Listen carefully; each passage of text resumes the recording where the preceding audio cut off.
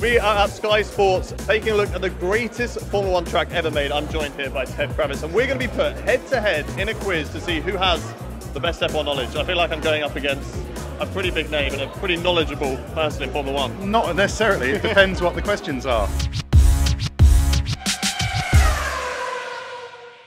Before the start of the season, Sky Sports and Now TV launched the greatest track on Earth, a groundbreaking project where F1 fans voted on the best corners across the calendar. Combining corners from Monza to Monaco, Spa to Suzuka, and many more. With the power of AI, Sky launched the track with the help of star TV trio Ann Davidson, Bernie Collins, and pit lane facts guru Ted Kravitz. So we thought we'd put Ted's knowledge to the test against our very own Hayden Gullis in a tricky track trivia quiz. But first we had to get warmed up. Luckily, there was a Batek reaction time machine on hand to get me up to speed.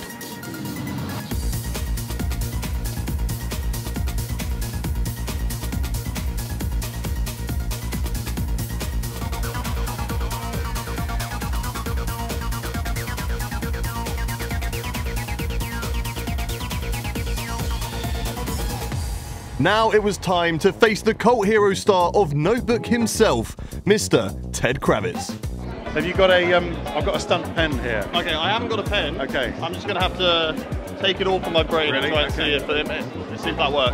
All right, yeah, there might be weird questions.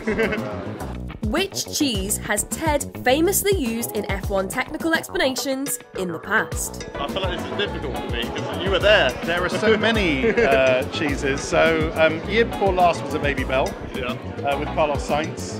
You did one with Vettel. I remember you walked up to Vettel with some cheese in the bag. Vettel was some Emmental. Okay.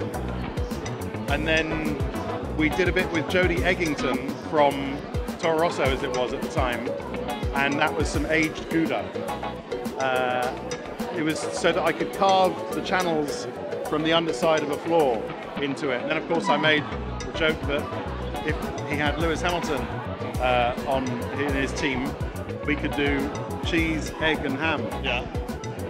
So it's cheese, he's called Eggington, and it was ham. So would you say then cheese is the best use of explaining Formula 1?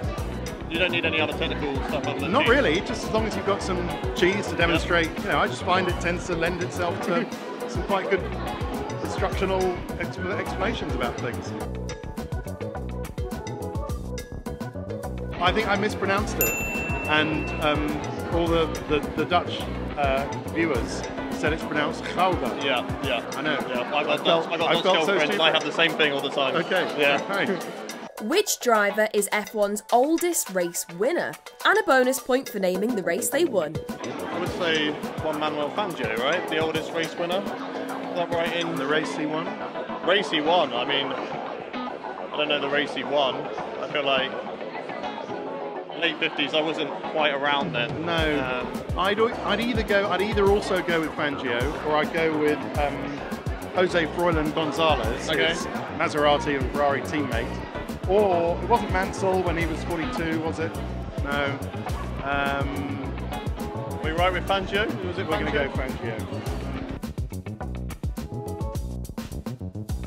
Fangio. 51. Long time ago. Luigi Fagioli, interestingly, also a kind of Italian bean. There's a lovely Italian salad called tonno e fagioli, which is tuna, parsley, onion, and white beans and chickpeas. I feel like Formula 1 and food just go hand in hand. If not cheese, then tuna salads. Yeah. Ted has been to every track on the calendar, but can you name this former F1 track? Oh. It looks... That is... very interesting. I have no idea. I'm going to say Dallas.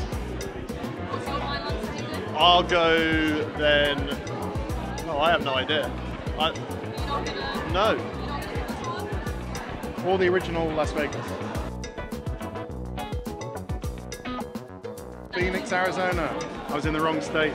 I mean, it's going to sound stupid, but I feel like I was thinking Phoenix. Which is ironic because I constantly see shapes of circuits Yeah. in various weird stuff. Like I once saw Imola in a piece of sliced grilled chicken. And just today I saw Baku, Azerbaijan in some peanut butter. More food related. And I feel like, as well, you sometimes accidentally make circuits. Like if you're just putting down an elastic band and then all of a sudden you're like, oh, that would make good track. Silverstone. Yeah. Brands Hatch Indy. Yeah. Ted travels all around the world with Formula One, but how far will they travel in total this year? How many kilometres will we travel between races? I'm going to go with, well, it's 16,000 kilometres to Australia. Okay. So I'm letting you go first, and I can build my answer All around right. So I'm going to go with 110,000 kilometres. 110. I'll go larger with 130,000. Well, at least we're in the right 100 ballpark. Yeah, exactly. Does that count? Okay. Sounds like you've got a lot of travelling to do this year. Well, I know. Which underdog driver set the fastest lap at last year's American Grand Prix in Austin? Yuki Tsunoda. Wow. Was it not? Yeah. It was. Very, very good. It was.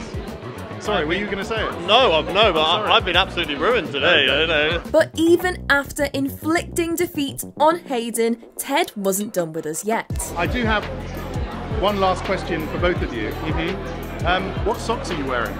I am wearing white Slazenger socks. Are you? Yeah. And the other one? Oh, the same socks. Same socks. Yeah.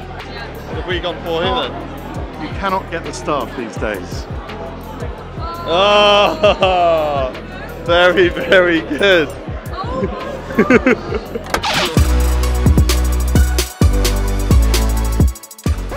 Very, very Does good. anyone actually pay attention? I'm gonna need to have a word back at the office to get myself some socks because I haven't got any. I sent them all to you. Thank you, Ted. So unless Lewis Hamilton has gotten his hands on a pair of WTF1 boxes, we have to award the title of WTF1's biggest celebrity fan to Ted. And I'll have to go back to training my F1 knowledge ready for a rematch with Ted in the future. Will Hayden ever prevail? Maybe we'll never know. But to make sure you don't miss out when Hayden and Ted next battle, remember to subscribe to the channel for all the Formula 1 related shenanigans.